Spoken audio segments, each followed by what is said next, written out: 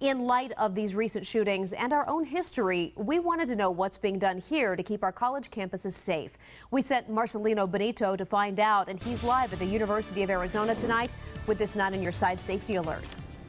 Jennifer, campus police tell me they are more prepared than ever before, and they say they have no choice, that they have to be, because these shootings can happen anytime, anywhere. In just minutes, a quiet day on a college campus can turn hectic, can turn dangerous. We saw it today in Houston.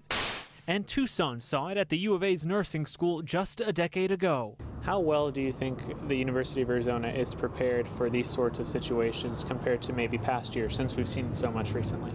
I think we're extremely prepared as we can be. UA Police Sergeant Juan Alvarez says the university is constantly working to improve its active shooter response. If you come on campus and you have a weapon, expect to be challenged to make sure that we keep the campus as safe as we can. The university has a campus emergency response team charged with making sure plans are in place. There's also threat assessment, where students and faculty can report anyone they believe could be a threat. And then there's U-Alert, a text messaging system that warns you what's going on. The incidences happen, but we try to prepare as best we can.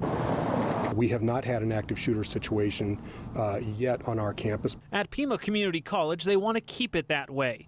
Officers go through rigorous training. I know that we are as well trained as we can be at this time, and we're always working on making that training more realistic. Pima tells None on Your Side campus action teams are in place to assist police and students in case of emergency. They can reach students via email, text, even a PA system across campuses. Procedures are in place to keep students safe, but law enforcement hopes it will never be put to the real test. Officers are responding to this thing while shooting is going on, so people's lives are in jeopardy at that moment. And if you don't take action immediately, more people are going to be injured or die. So it is probably the most critical thing you can face.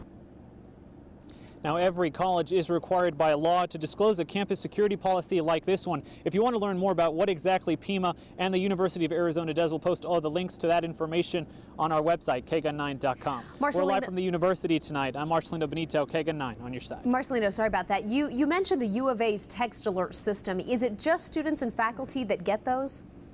Jennifer, that's actually a new thing that they've started. Everyone can receive those text alerts. All they have to do is subscribe or follow the University of Arizona Police Twitter account. They can just log online and get those subscriptions. All right, Marcelino, thank you. Now